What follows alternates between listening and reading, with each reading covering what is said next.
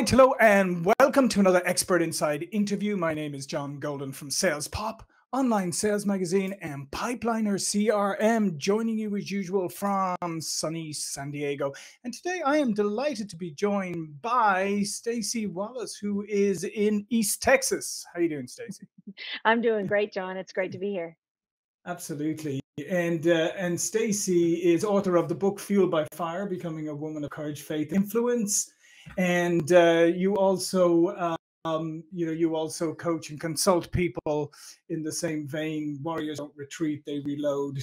And this is what we're going to talk about today: is peace and profits, how to build a purpose-driven, highly profitable life and business that you love. So Staci, let's get straight into it. A lot of people, I think since the pandemic, right, there's been a couple of buzzwords that have suddenly become very popular, right? Authenticity is one of them. Purpose-driven is another.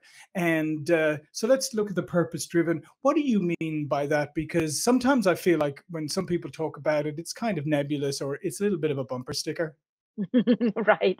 Well, anytime people start to jump on a bandwagon of something, it probably means that they're doing it as a Me Too perspective. For us, over 35 years, we've raised up companies into the hundreds of millions based on a North Star principle, which means identify what matters most to you and then make your time schedule. We talk about time expansion, make it matter in your time allotment. And so when we talk about a purpose driven life, a purpose driven, highly profitable life, it means doing that without forsaking your peace. My husband and I both, we have been elite entrepreneurs. We've had C-suite activity for the majority of our career. We've started companies from scratch and scaled them. And what we find is that bigger is not always better. In fact, if you haven't learned how to keep your North Star really intact, your why, your core values, and what we call culture values, which is different than core values, it's easy to make money, but it's not easy to make money, profits, and peace. We coach a lot of executives and leaders that are really good at making millions or even hundreds of millions, but they're not real good at doing marriage, and they're not really great at raising kids. And so we talk about the big 7 F words: faith, family, finance, fitness, freedom, focus, and fun. And if any one of those 7 pillars somehow defrag, what happens, it's like a snowball effect to other areas. And so we really encourage folks, as purpose is really the essence of why you create a company, why you're on this planet, why you feel like it's important for you to be an influencer or a motivator, even a CEO. Getting away from your North Star or your why, you'll quickly get away from the peace zone as well. Yeah, that's fascinating, and I think maybe the pandemic maybe did, in some ways, if there was a silver lining to it, maybe it gave people the opportunity to take a step back for a moment, because I feel like we live in this very strange culture today with social media and all these other things and instant access to information, and so everything is instant, everything is a distraction, everything is very short term. And it seems so to be so at odds with what you're talking about. And therefore, to find your purpose and really understand the why of what you're doing, you have to kind of take a step back. And the pervasive culture doesn't want you to. No, and so if you guys follow me on social media or anywhere, you'll find that I'm a very strong faith-based leader. And so my North Star is not making money, although we've made a lot of money in our lifetime. It's not becoming popular, although we've been able to have great popularity and launch multiple books and programs and have tens of thousands of people work with hundreds of thousands of small business owners. None of that brings you peace. In fact, it might give you accolades and it might give you a bigger ego, but it doesn't undergird what you do with a peace factor. And so for me, growing up, I used to be a country music singer and did some pretty amazing things in that area. And awards, uh, competitions, sales, they never equate to something that gives you more than success. You can have success, but all of us have an inner longing for significance. And significance doesn't come from what you achieve or what you acquire. It actually comes through your spirit of generosity, through servitude. And so in my faith, that's what I really believe. I don't believe I'm here to win. I don't believe I'm here to gain. I believe I'm here to serve. So my dear friend Zig Ziglar, I got to travel with him for 12 years and spend a lot of time Yeah. with the family. He always said, you can have everything in life you want if you help enough other people get what they want. And much like the word purpose driven, that can become a cliche. What do you mean help other people get what they want? It really is being a selfless leader, a leader that thinks less of themselves and more of others. It actually is what makes a great salesperson.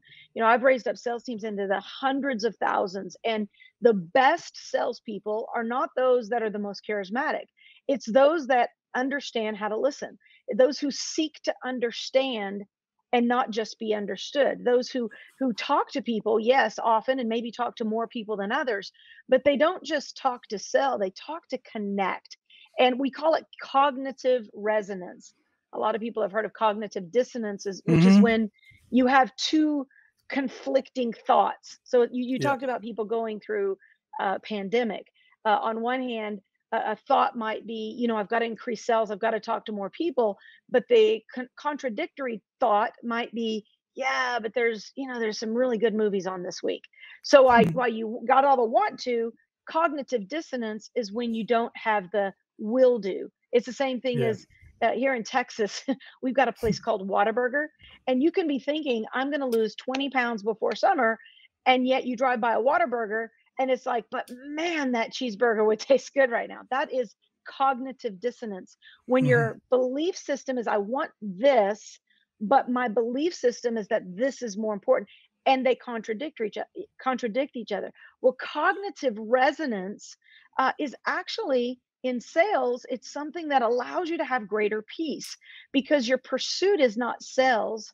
Your pursuit is neurocoupling. Your pursuit is alignment. It's connection, deep and meaningful connection with the people that you're talking to.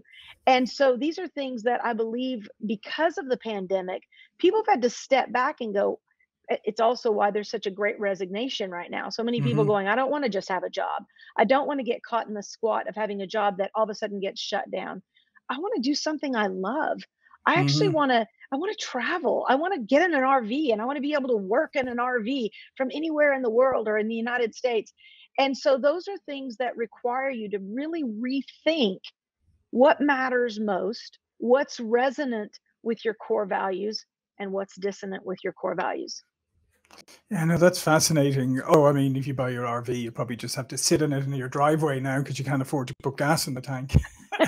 Well, very true. We have a fifth wheel, and we were blessed in 2020. 3 months before, actually in January of 2020, we sold everything we had. We gave our money to the poor. We fed a lot of people, 10,000 people. We just felt this really major. We were supposed to do a wealth transfer, and just give everything we had, uproot from all systems. It was crazy. Everybody thought we were crazy. And then January, we bought an RV and we said, you know what? We're going to spend a year just traveling around. We didn't know that COVID was going to hit. Hmm. And so 3 months later, COVID hits. Well, everybody else was locked down. We were in the mountains. I'm a big fisher person, so we were fishing. And it's an amazing thing that even gas prices, if if you really want it bad enough, Sure. you'll find a way to make it happen, even if the world is screaming the sky is falling. If your North Star is intact, you'll find a way to make it happen. Hmm. So, you know, I agree. So, how do you advise people to really uncover their why? Because I do feel that this Mhm, is something that I think it registers on an intellectual level. People say, yeah, that makes sense, or a cognitive level, or whatever. mhm. But actually putting it into action or figuring out what's the first step in this process, I think people are quite lost often. I agree. You know, I hear so many people say, I don't know what my purpose is, right? And your purpose and your why, if you lose your why, you lose your way. John Maxwell said that. And so when you think about that, and I have a lot of people that we coach in something called magnetic sales mastery. And I find when sales leaders or when business leaders or CEOs, uh, they get what we call I call it the It's like an F word, a bad F word, overwhelmed, right? That Hmm. word, it's actually not a real word. It's a psychosis of a belief system that you can't handle anymore. I'm overwhelmed.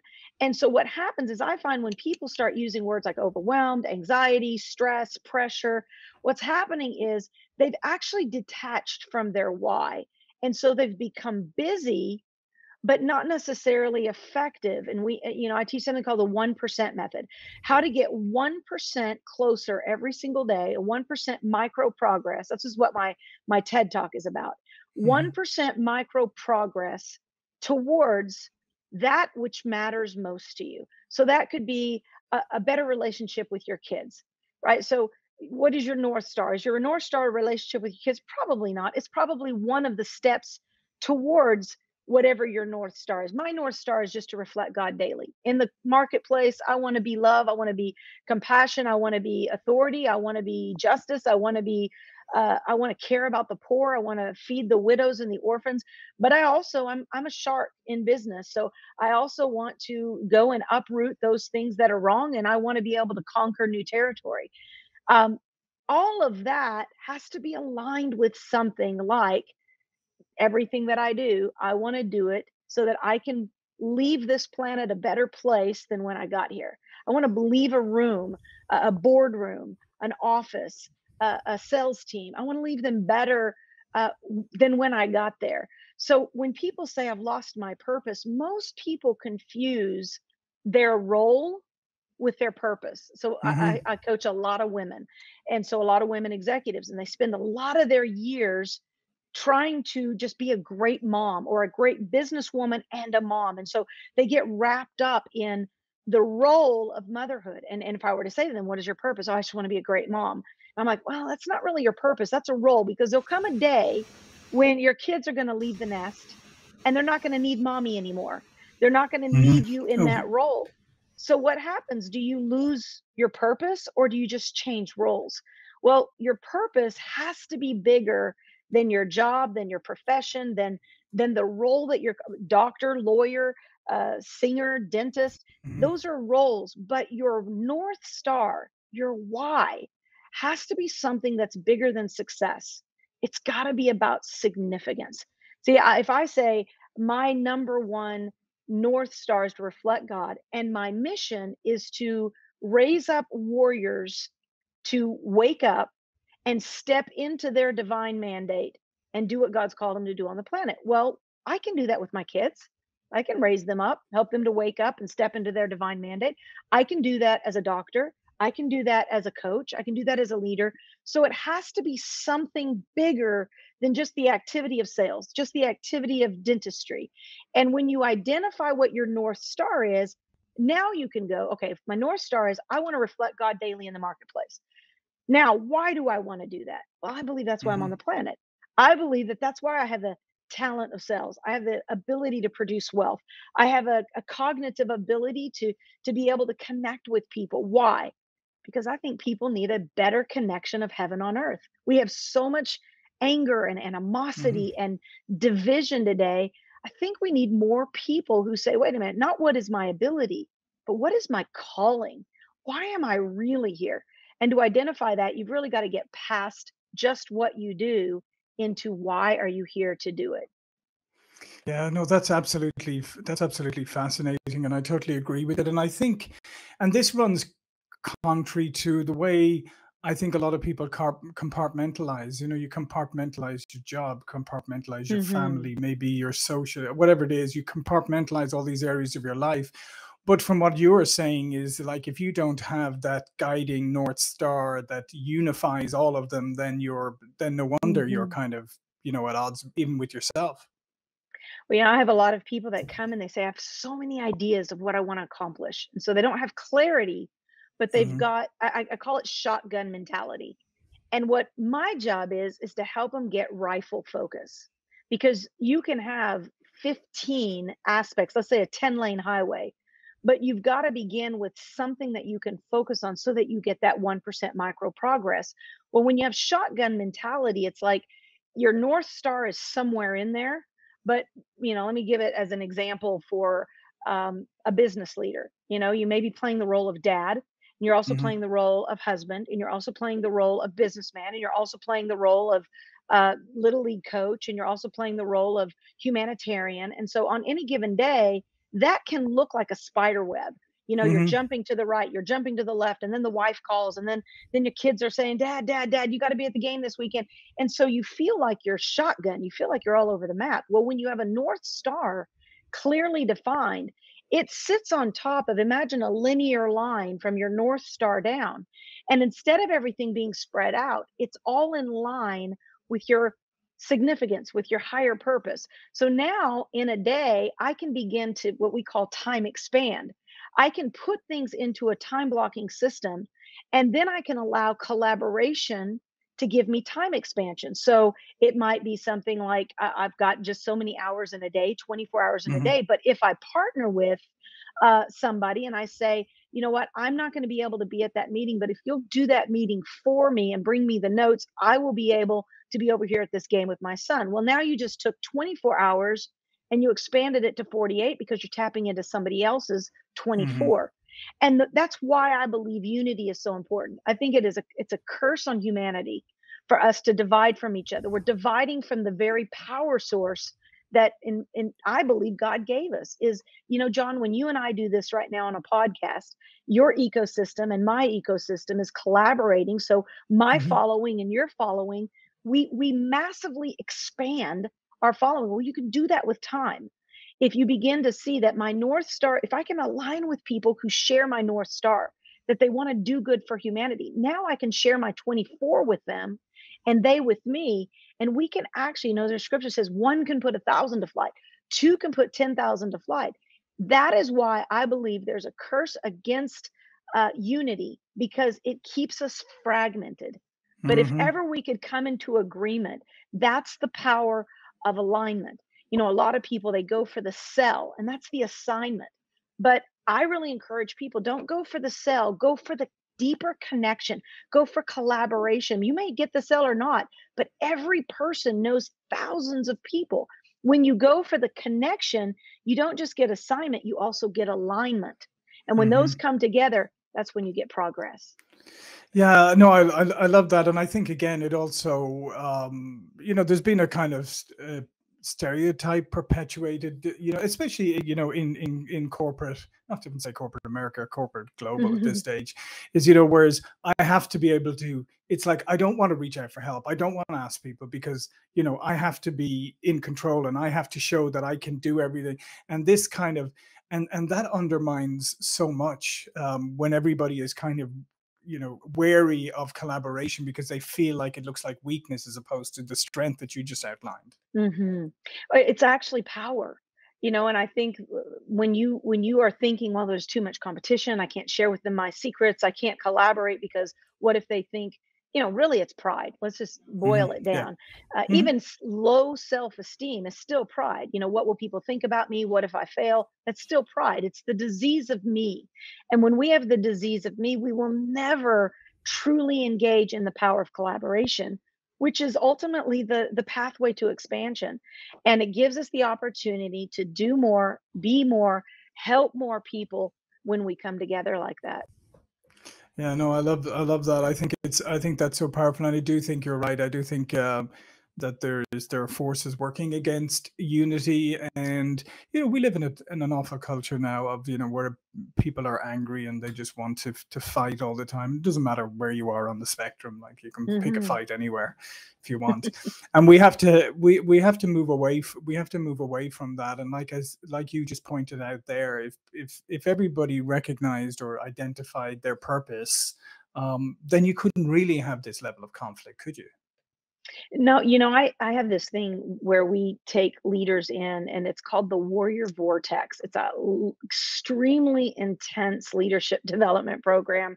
I've never had anybody that goes through it that doesn't hit their point of meltdown and crying and groan 330-pound, warrior guys breaking down, because in each one of us there's a little person. Like for me, I'm a strong woman, but there's a warrior in every, I mean, a child in every warrior. Hmm. That child probably went through some kind of trauma. All of us do in some form, some way. But here's the most amazing thing.